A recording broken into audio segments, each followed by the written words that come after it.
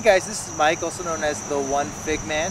I'm here today on the Capocci property, and what I had found is another variety of fig that I thought was really interesting.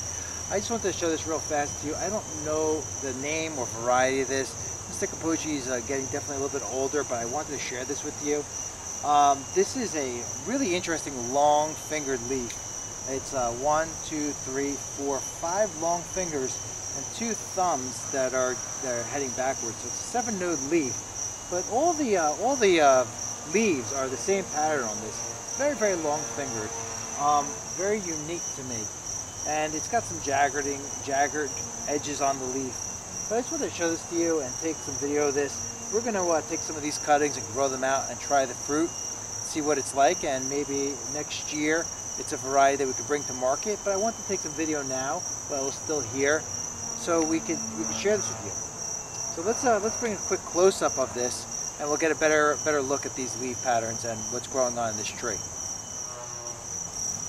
Okay, so this is the tree, these long-fingered leaves. So what we heard from our previous video with Mr. Capocci is he used to go back to Settefrati, I think it was pronounced, Settefrati, and he used to bring back trees back in the day, somewhere between, I would say, 1930 to 1960, 1970.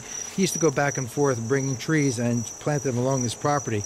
This past winter, this is 2019, so I would say 2018, December to February 2019, we had a really, really bad winter here right on the border between Zone 6 and Zone 7. And we had, it was the coldest that I've been here in this area, which was around -10, -15 degrees Fahrenheit. And we had a significant amount of dieback. What really brings interest to the Capocci figs is that they are withstanding this cold. Now this tree is probably a little bit old, and you can see that there is significant dieback. I mean, look at this over there, all over.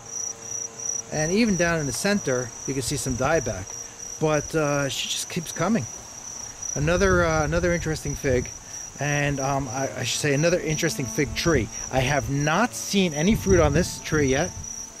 I know nothing about this fruit itself, but we're going to take some cuttings and propagate it because I think these leaves are just real cool. And you can see there's no signs of FMV. Now, of course, once I take this tree and I put it in my garden, we'll have FMV. I'm sure it'll transmit.